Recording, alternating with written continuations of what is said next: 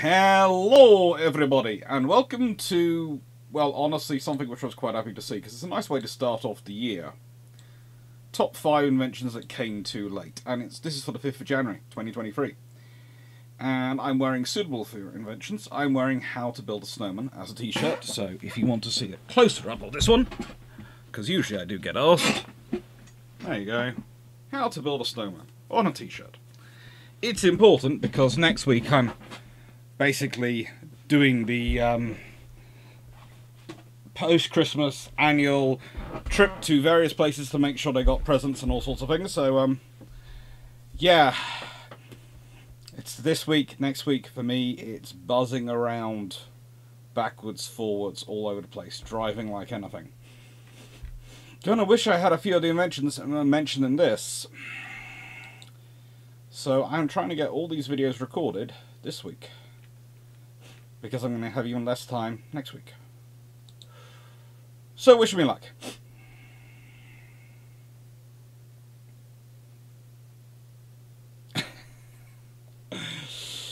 Oh, sorry. The reason I laughed is because someone Michael Cooch actually, just put this message in. Read a theory about a sloop reproducing due to excess stores. Could we do a scientific test by loading up HMS Gannet? I do not see why not. Let's see if we can't do that. Unfortunately, that is not going to be one of the actual things discussed in the Inventions series. The idea of a self-reproducing sloop. But I am going to start off with a shameless plug because, as I mentioned in other videos, I am planning to use this year to grow the channel, to grow my public-facing history stuff, because I think it's an important part of history. For those who don't know, basically, a few years ago, what I would have called, and quite a few of the previous and a few generations before that, would have called just being a normal historian, you do speak to academia as well as speaking to the public, got hived off. In that now, if you talk to the public, you're a public-facing historian, which is terribly nouveau, and kind of, I wouldn't say looked down on. I wouldn't go that far. I would say looked at as being a bit strange, and why would you want to do that? It's terribly, terribly inconvenient. And it's very difficult to explain how much of an impact you have by being a public focused historian. Whereas, you know, if you just focus on writing for journal articles, etc., we know how we then have the research impact metrics, which we can put in the various frameworks which are used to judge university status. And we can get money from the government. So being a public-facing historian doing this stuff is not really that helpful. So I am responding to that by cranking up production, even trying to do some of my own Kindle books this year, which means I'm going to have to do a lot of travelling around the country to do research. I'm going to have to do a lot of stuff which is going to be organising, getting photos, all those things. And, yeah, I am 100% supported by all of you. I don't get funding from the government, or anyone, really. I get my paychecks from various teaching posts when those institutions remember that they actually have contract staff and they need to pay them, but, you know, it's academia, what do you expect? So, I have this book, which is out with pen and sword, or USNI, able to be found in all good bookstores. Actually, no, I tell a lie. I haven't found it in a single bookstore. I have been looking. Me and Waterstones have had a long and appreciative relationship. The manager at Waterstones, in my local Waterstones, is currently hiding from my mother because every time she sees her when she goes down to town, she gets cross-examined as to when my book's going to be in the local bookstore. Seriously, that woman has the patience of a... Both of them have far too much patience. We'll leave that to one side. And, of course, I have my little Spreadshirt store, where you can get things like this for your dog, as This isn't, of course, one of the fluffy research assistants, but that's because they won't allow me to upload the pictures I have of the fluffy research assistants wearing them, which I think would be far better. But I will possibly put one of those up on a stream at some point. No, that all is what House supported. Anyway, today's topic, for top 5 inventions that came too late. Well, starting off with the 2,000 horsepower engines.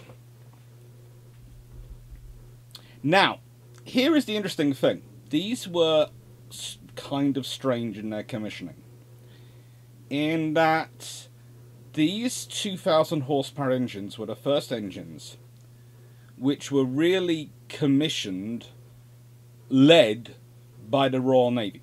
The Royal Navy was told it was going to get the Fleet Air Arm back in 1937, and it was going to get them back in 1939. That was the Inskip decision. They'd been campaigning for it, and immediately, in fact, very, very quickly, the first thing the Third Sea Lord at the time, Henderson, goes around orders and organises. Remember, this is a guy who's been going around shipyards, ordering armour, plate, all sort of things since 1933. Turns around to the ministry and goes, so, where's the next generation of engines? And I go, well, we've got these 1,000 horsepower engines which are really good, and we're really refining them because we are focused on the multi-engine bomber. And he turned around and had a chat, contact with Fighter Command, and went, what's going on? And Fighter Command went, we can't even get any money out of them, let's be honest, the Air Ministry ignore us as well. They only just about remembered us now that we exist and they're giving us new fighters, but basically these engines are what we're getting. These are the engines they put multiples of in a bomber. Well, that's no use for me. I can't put multiple engines in my aircraft on my carriers. They're no help. No help at all. So the Royal Navy goes and orders them. Now, what's really strange, if you go through the various practices that are supposed to go on, honestly, the Air Ministry, if they'd gone by their schedule, would have been ordering them in 1938 anyway. They'd have been probably looking for new engines about that point. So they get ordered a year early by the Royal Navy. And the trouble is, their first run for Navy Sabre is January 1938. First one for Rolls-Royce Griffon is November 1939. And basically they get held up by World War II, which causes everyone to focus on the engines they're already building, refining them as much as possible because they've already got the production process going, so you try and make the thing you're producing as good as you possibly can do, because if you change production to a different engine, there is going to be a break. Not only that, you're going to need to redesign airframes, everything to take the new engine. So here is the point. It's because of this that we have the limitations we have on the fighters we do. But also, if we consider the Fleet Air Arm aircraft, if the 2,000 horsepower engine had been available in 1938, i.e. in production, which if you canted it all back a year earlier they would have been, the Royal Navy would have probably been fielding a Fleet Air Arm which was mostly powered by Sabres, maybe Griffons, but probably Sabres, because the reason they'd have gone that is the Air Ministry was really, really keen on taking everything from Rolls-Royce. And the moment the Griffon even starts to percolate around, the Air Ministry goes, That also does perhaps mean, by the way, that instead of the Merlin being the engine and the sound of freedom, we end up with the far more chuggering Griffin being the sound of freedom. But you also then could potentially have had, I don't know, ME-109s and Fokker-Wulfs taking on Spitfires powered by 2,000 horsepower plus Rolls-Royce Griffons. I'm just saying in 1913 and 1939-40. I'm just saying that might have led to a slightly different environment. I'm fairly sure Hurricanes with that amount of power would have led to a slightly different environment. It would have led to a very different air war, especially when you suddenly put 2 of those engines in a Mosquito and watch what happens. I think that might well have been the first self-incinerating aircraft, just due to airspeed. But leaving that to one side, 2,000 horsepower engines. Yes, they come into service by the end of the war. Yes, they're incredibly useful when they do come into service, and they are essential when they do come into service. But the Royal Navy was planning on fielding a fleet air arm entirely powered by this sort of level of engines. That's what they were looking at. 2,000 horsepower engines. That makes sense of a lot of their designs. A lot of those aircraft suddenly look a lot better once you've got more power in them. The power to weight ratio changes. I did a whole section on that in my PhD thesis, because the power to weight ratio for aircraft performance is pretty darn critical in this period. Especially for naval aircraft, because they have to carry so much extra stuff. So they're quite solid.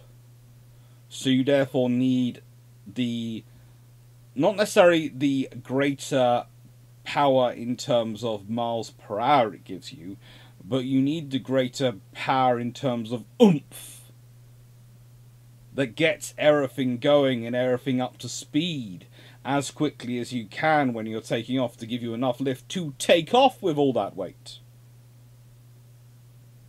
Even if you do have accelerators, as they're called, catapults as they're called today, the oomph matters. And also, then you sort of think about it, if these engines have been available, then the Fairey Barracuda probably enters service on time. And we probably don't have Swordfish Albacore, we probably have Swordfish Barracuda, or maybe the Barracuda is called the Albacore, I'm not sure what. We probably have some kind of naval fighter. And again, if it's a 2,000 horsepower engined aircraft, Hurricane even, that is going to be a far better fighter for ships to have, for carriers, than the original, the version they actually get, even if it is worn out. So there are some, and let's put it this way, both Hurricane and both Hawker and Supermarine were quite happily taking part in that competition for a naval fighter. So again, it's one of those things of, if this engine is available sooner, then the Royal Navy gets involved in the production sooner, and seeing as the RAF wants something which is rough, strip capable, the odds are maybe a naval variant goes for it. One of the reasons why the Royal Navy fighter project is canned is because the Royal Navy were insisting on getting a new engine for it. They wanted a 2,000 horsepower engine. They wanted, let's be honest, a gull-winged Spitfire with that engine, that one, the Napier Sabre, to operate from their carriers. Now, before we get into that, let's just think about what that would have done to anyone who came across it. Let's just think about this. A gull-winged Spitfire powered by a Napier Sabre engine. If you come from a nation which is descended from one of the Axis powers, and you are currently imagining that is not a place you would like your forebears to have been in front of said aircraft, I understand you, but I am also similarly worried about the number of my forebears who had been flying such aircraft. I lost 3 uncles. 3 great uncles in the Fleet Air Arm in World War II. They're what the 3 seagulls on the front of the book represent. I lost 3 of them. I know what's in my gene pool. I know how nutty I am. If you gave me that much power in a gull-wing Seafire, goodness gracious me, the things I'd be doing in it. I mean, literally, I would probably find out what space tasted like. Because that thing could go up high and fast.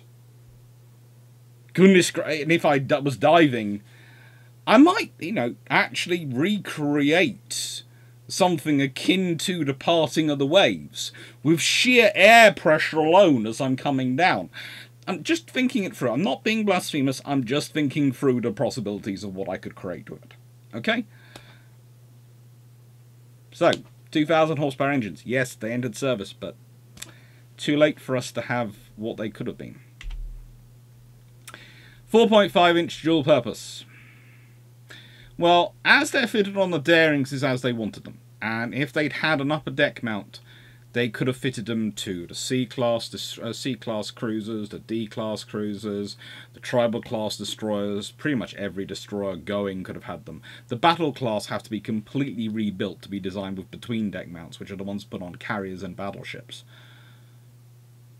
This is a truly dual-purpose weapon. We did a whole thing, and I've done a whole video about the 4.7 inch, if it had been truly dual purpose, what it would have been capable of doing, and how useful it would have been.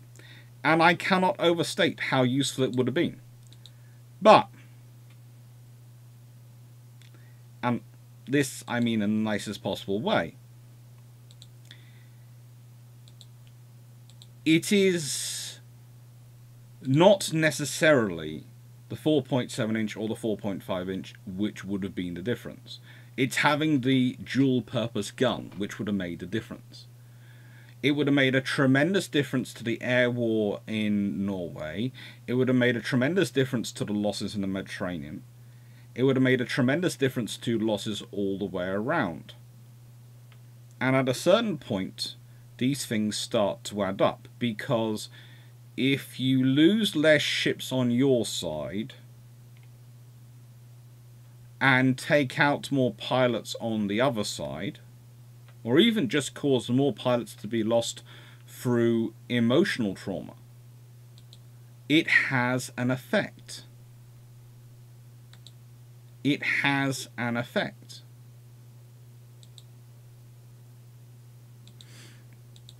We can't be 100% sure what that effect is. I would love to say you can predict what it will all add up to, but it's going to have an effect.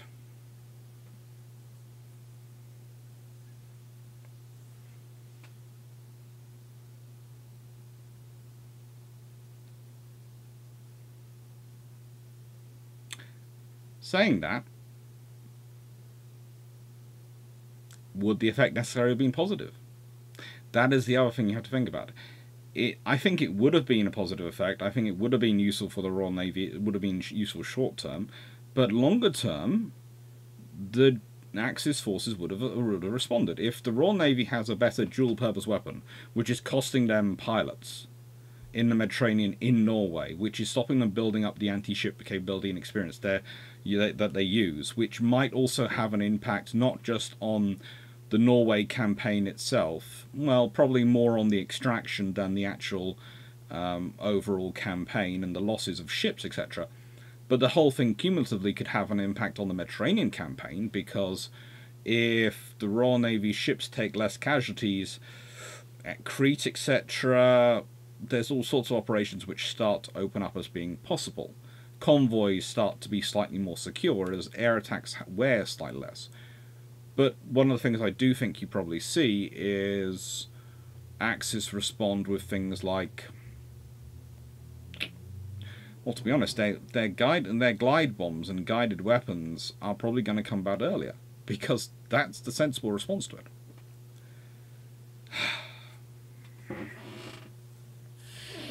I will not scream. I will not scream, but this story makes my blood boil, okay? The Royal Navy wasn't really surprised. There is often a debate as to whether or not the RAF altered the map, etc., to try and move things closer to them or look them closer. I don't think they altered a map. I think they used a different projection. Because if you think about all the different map projections there are and ways to lay out the Earth, you can make things look closer without actually changing them. And you can make it look like, oh yeah, this is close. We're using this map today. And yes, it's perfectly honest, we haven't done any changes to the map. We've just picked the map which best suits our argument.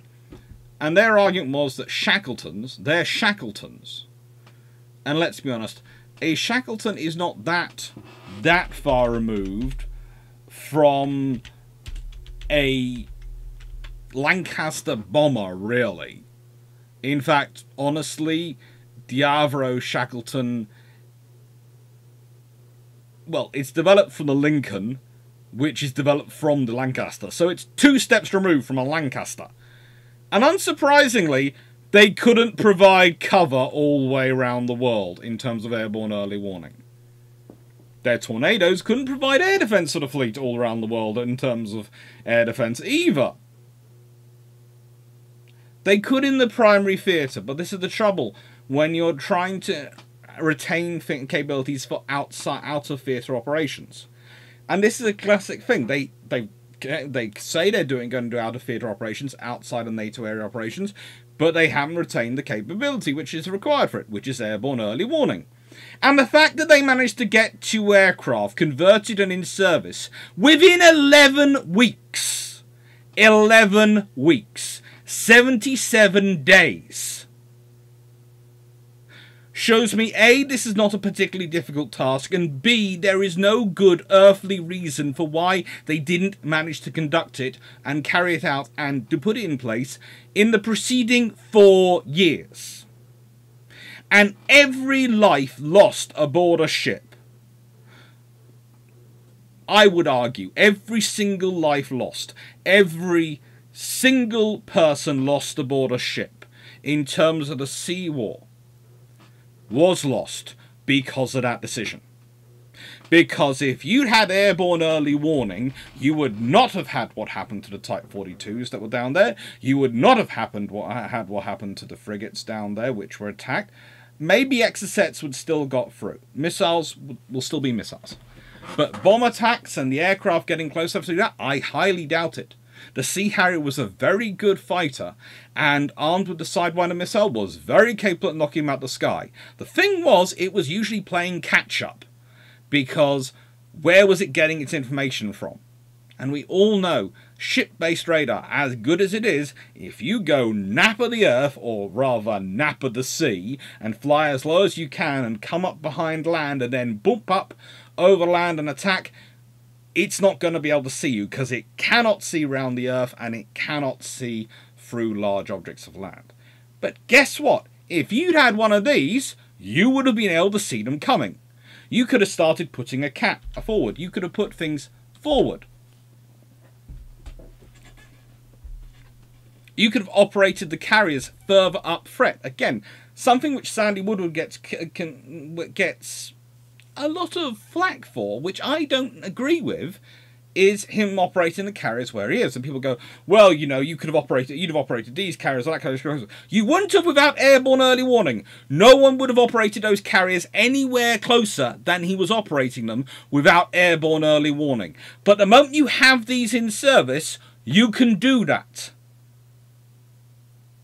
The moment you have these available. And before you start thinking, oh, it's got to be a lot of aircraft, it's 16 airframes. Okay, that wouldn't have been an excessive number, considering the number of Sea Kings the Royal Navy was already buying for anti-submarine warfare operations. And would it have been useful in the primary theatre of operations? Oh, yeah. I think having these in Norway in the Northern campaign would have been very useful. There is literally no situation where having more airborne early warning is not useful. And you can point out they're helicopter based. They're not as good as Hawkeye. And I'm not going to sit there and claim otherwise. But for a carrier which can't carry a Hawkeye, if you want me to have the choice of nothing or this, which is a 70% solution vis-a-vis a Hawkeye, I will look at you as if you're insane for even making that an option. It's go for this. There is no choice. You go for this. It's 11 weeks. That's 11 weeks too late. That's, well, no, to my mind, that's 4 years too late. It's a very simple thing. You need airborne early warning in modern warfare. If space-based warning systems could offer real time, maybe you could get away without it. Maybe if you could guarantee your satellite coverage was going to be overhead, 360-degree coverage, 24 hours a day, 365 days a year, wherever your task group is in the world, then yeah, that replaces it. But that's space-based early warning instead of airborne early warning. It's still providing the same thing, which is radar looking down. So you can't hide behind land. You can't hide in the map of the Earth behind the horizon.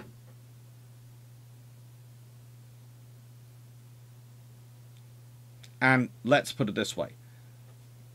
Every ship attack, every attack by aircraft, even the Exocet ones, even those on Atlantic Conveyor, etc., if you've got Sea Kings with airborne early warning up, and if you've got 2 carriers down there, that means you probably would have 6 to 8 aircraft, which means you could probably guarantee 3 to 4 in the air at any one time. And you might well have taken some more down with you if you had if you had a full group of 16 available squadron. You might well have snuck some down and put some, based them forward on the Falklands itself. So you can have a couple of airframes operating off the Falklands, flapping up in there from the FOB, and the others operating off the carriers, and you'd be amazed at how good a quality coverage you'd have.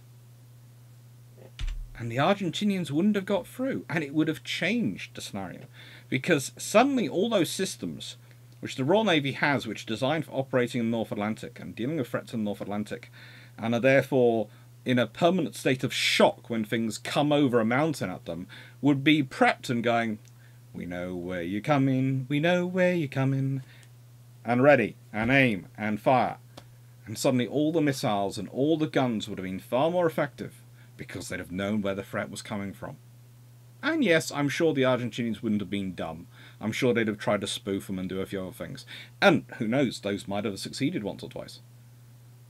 But the thing is, they'd have had to do extra effort to do it. And again, they'd have lost a lot more pilots, a lot more aircraft, a lot more quickly.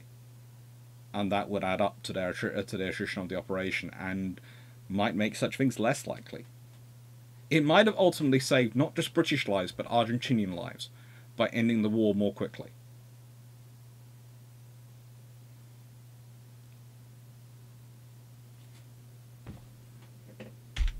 Would have saved treasure, would have saved lives.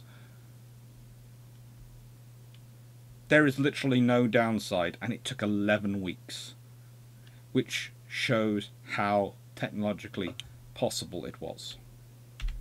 I'm not saying it was easy, but I'm saying with a child, if you've got 4 years, you should be able to develop something which you can develop in 11 weeks when you have to. And here we have something which is kind of interesting to me. Hovercraft, or rather air-cushioned vehicles, have been around a lot longer than people sometimes presume. In fact, there have been concepts around since the Swedish scientist Emanuel Swedenborg in 1716 put together some ideas. In Britain, John Isaac Thornycroft, yes, that's gentleman, patented a design for an air-cushioned ship hovercraft in the 1870s. Unfortunately, suitable, powerful engines were not available until the 20th century. Now, in 1915, Dagobert Müller von Fomalhaut, who lived 1880 to 1956, built the world's first air-cushioned boat, the Luftkisselboot, which looked more like an aerofoil, really. It was propelled by 4 aero engines, driving 2 submerged marine propellers and a 5th engine that blew air under the front of the craft to increase the air pressure under it. Only when in motion could the aircraft trap air under the trap air and lift it. It trapped the air on the front and that helped it lift up, and it allows it to ride more smoothly and more quickly and avoid friction, so it's faster. The thing is, in 1929 there's Andrew Kutcher at Ford doing various experiments. There's also Charles Fletcher, who's another American engineer, who invents this glidermobile. There's a Finnish air engineer, Toivio Karo, who's developing vessel in 1937, but thanks to basically the Soviet invasion of Finland more than anything, he lacks the support to build it. Same in the Soviet Union. Vladimir Lekhovnov designed several Clarke craft in the 1930s. World War II put an end to development work.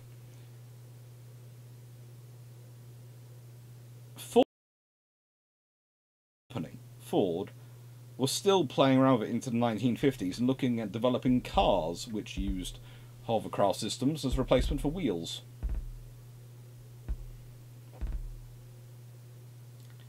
So,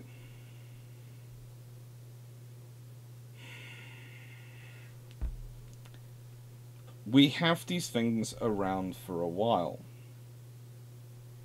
And, well, Christopher Cockerell, a British mechanical engineer, also works on it. And also develops, and is usually the one regarded as really pushing these things. He'd been born in June 1910 and died in June 1999, but his efforts really did push along the development of hovercraft. But imagine if these had been available in World War II. Think about it. Think about the US Marine Corps' island campaign. If you've got hovercraft, think about the range of beaches that suddenly become possible for D-Day. Because there are beaches which landing craft will dig in on, but hovercraft won't, because they float up them, drop people off, and then float away.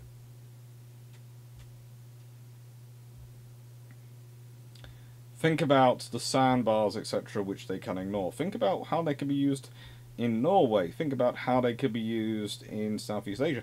Think about what the Germans could have done with working hovercraft based on the other side of the Channel. They could have launched their own daring raids on Britain. That wouldn't necessarily be the best idea, but they could have done. Hovercraft would have had a massive difference on World War II. And would have been really, I will say this, along with ducks and the old LVTs, they would have been really, really useful for the US Marine Corps in the Pacific. But think about how all sides could have used them, and suddenly you sit there and go,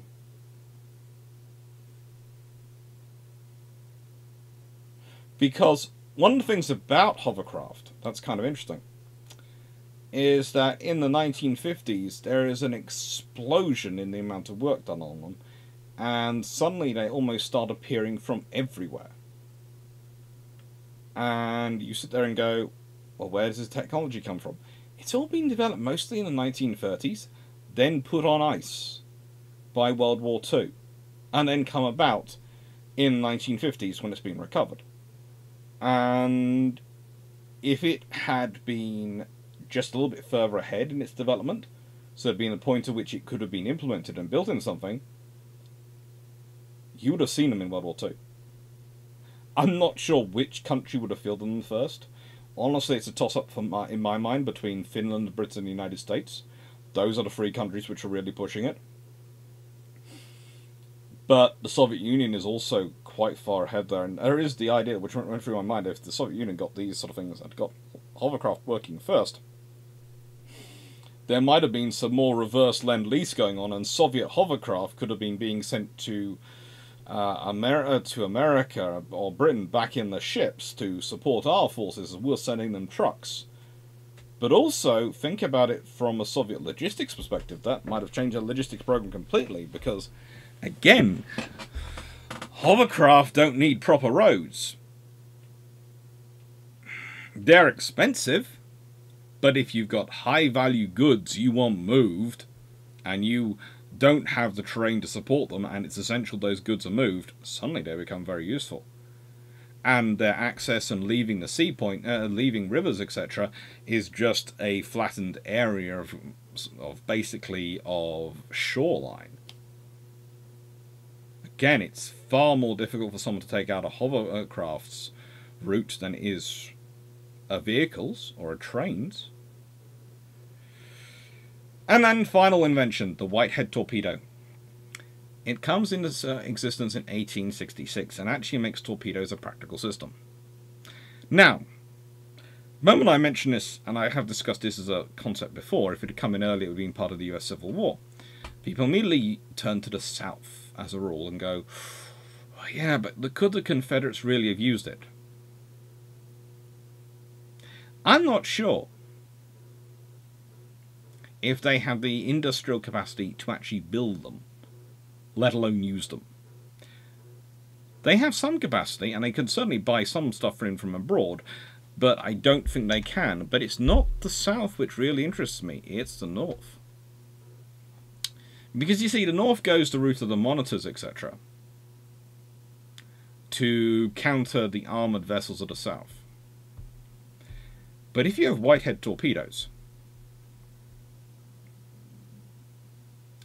well,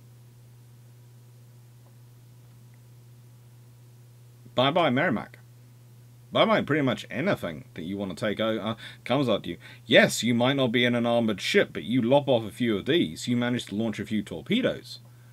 Yes, they might have a low hitting chance, but it's far easier to mass-produce these than it is to produce armoured ships.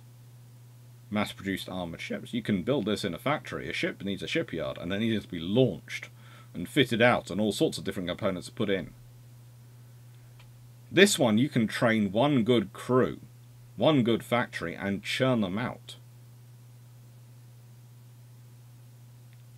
It suddenly changes the scenario for those blockading squadrons dramatically. It also makes it quite likely that at some point the United States produces the torpedo battleship, but we'll leave that to one side.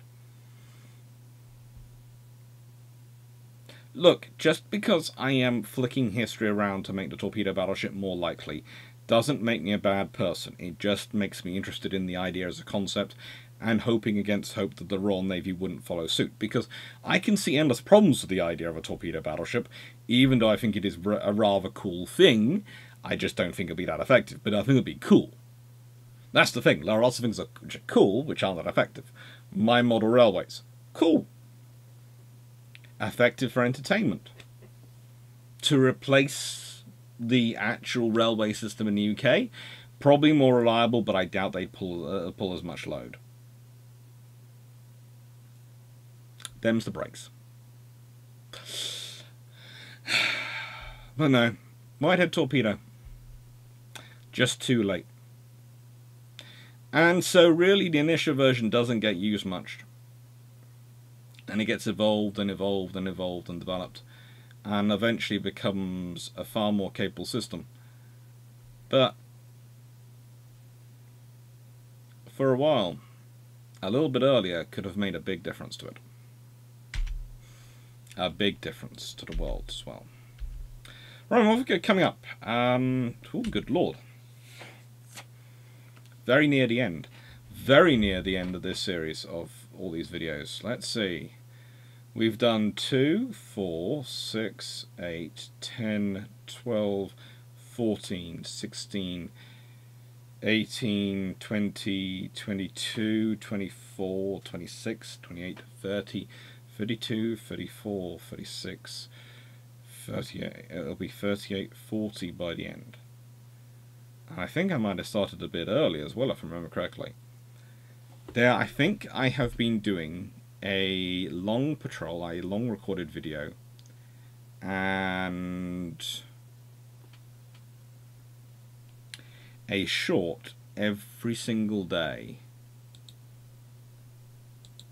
for, ooh, is it 48 days? I'm not sure. I honestly am not sure. I have to go quite a long way back to find days when I don't have 2 videos a day.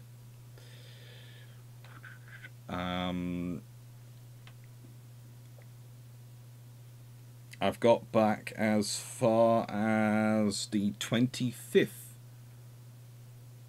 of November. Since then, I have been putting up a video every single day. So November went to 30 days.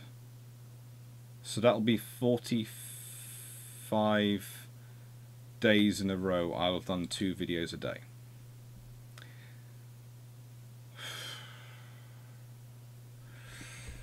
I hope you've enjoyed them all. I know I have. I won't be doing the same thing next year. In that, what I will do, if I do videos all that time, I think I'll ask for suggestions from January onwards. and I'll start recording them from January onwards, so I don't have such of a worry of will I get them all done, will they get processed in time, will they get sorted out by the computer system in time. I hope you enjoyed it. I know I have, and thank you. And I'd love to hear, of course, the obvious questions for both this and the top 5 inventions that came too early are: what are your top 5 inventions that came too late or too early, and what did you think of my 5? What impact do you think that I've had? Anyway, thank you very much for watching. Take care, and have a nice evening.